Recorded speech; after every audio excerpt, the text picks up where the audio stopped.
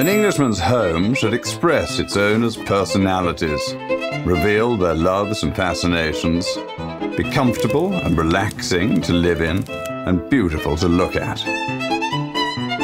A modern house should always be filled with books, both for one's own interests and for guests to enjoy. Home is a sanctuary. I like to be alone.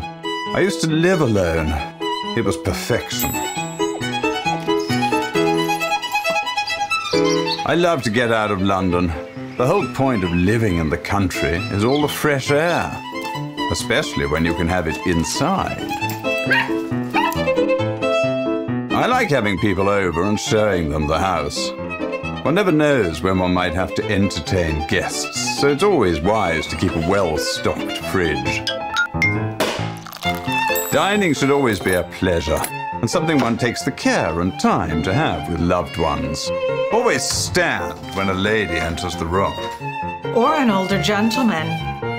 Sometimes, though, all one really wants to eat is chicken nuggets and broccoli. They're rather good. I have a greedy eye. I like to look at as much as possible. I like to wear beautiful patterns and cloth.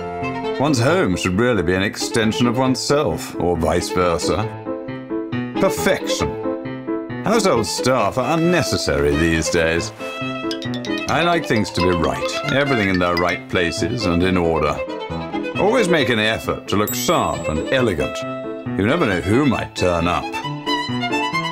It's always polite to write thank you cards.